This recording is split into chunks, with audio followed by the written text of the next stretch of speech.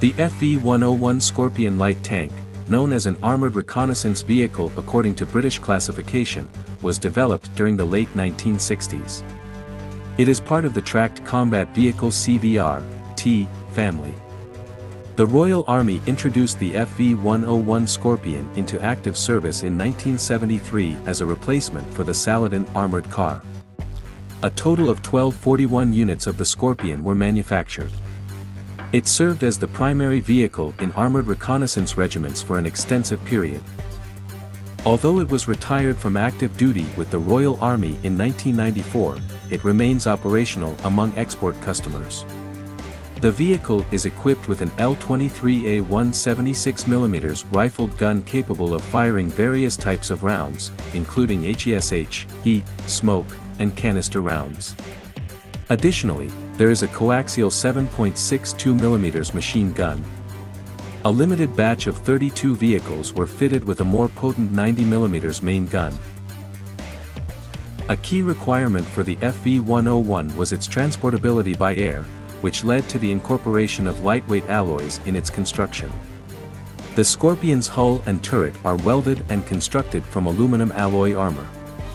The only steel armor is found in the removable sheets covering the engine and transmission. With a front-mounted engine, the crew benefits from added protection. The frontal arc shields against 14.5mm heavy machine gun rounds at a range of 200 meters. All-around protection guards against 7.62mm rounds and artillery shell splinters.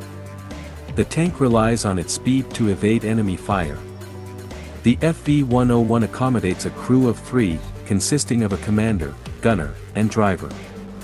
Initial production models of the FV101 Scorpion were equipped with the Jaguar 4.2-liter petrol engine.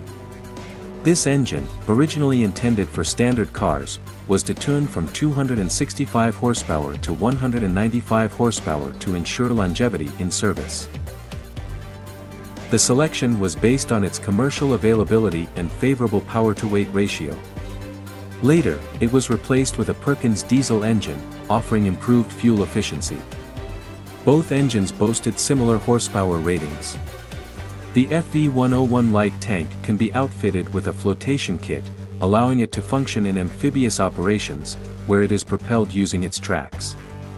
Variants of the FV101 include FV102 Striker ATGW carrier, featuring Swingfire ATGMs.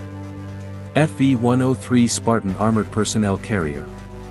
FV104 Samaritan Armored Ambulance. FV105 Sultan Command Vehicle. FV106 Samson Recovery Vehicle. FV107 Scimitar Armored Reconnaissance Vehicle, which assumed some of the roles of the Scorpion after its retirement. Streaker, also referred to as the FV108, a highly mobile load carrier with a flatbed cargo area at the rear, designed to transport supplies to the front line. However, it never progressed to production.